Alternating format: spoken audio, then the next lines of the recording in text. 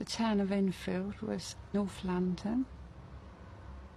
The kid I was a very outgoing child, very energetic. I love swimming and I love sports.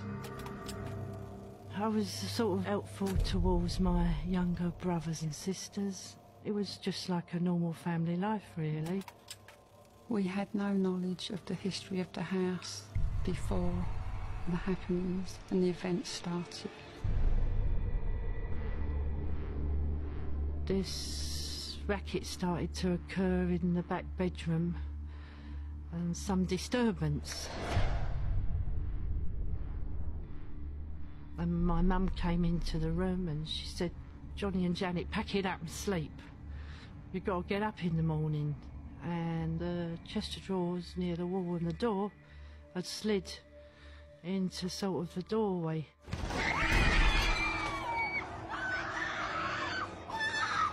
There was like incidents that happened to me, like the curtain which wrapped itself around my neck, which was quite life-threatening for me. And it brought it home to me that this could kill you. And we was all in a terrible state, very scared and tired of it. And it got worse as the time went on. We got more exhausted with it. It's what happens in the supernatural demonic world. In order to infiltrate someone's life, they don't just, oh, I now have you possessed. They have to weaken you by creating turmoil, noises in the night, things that go bump. They start to elevate fear and they begin to feed on that fear. Shut up! For the family, when weird things started to happen, they actually did the right thing and they called the cops.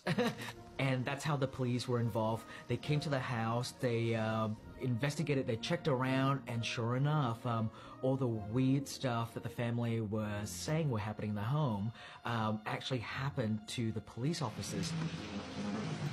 This chair in the corner sort of shot forward about a metre in front of them on its own. And she sort of went like that, the policewoman, and she sort of looked in disbelief and was looking to see something was attached to it and one of us might be playing a joke on her, and maybe that's the sort of look she gave. When you read their interviews, it's like they could not get out of there fast enough. My neighbour called the newspaper. We didn't know what else to do. I suppose like in desperation for some sort of help.